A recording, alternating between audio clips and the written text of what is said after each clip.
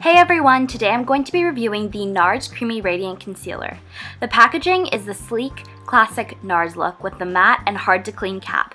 It has a doe foot applicator and can be applied using a brush, sponge, or your fingers. It has light to medium coverage and is extremely lightweight on the skin. I like to apply this concealer under my eyes in dots and blend with my fingers or a sponge.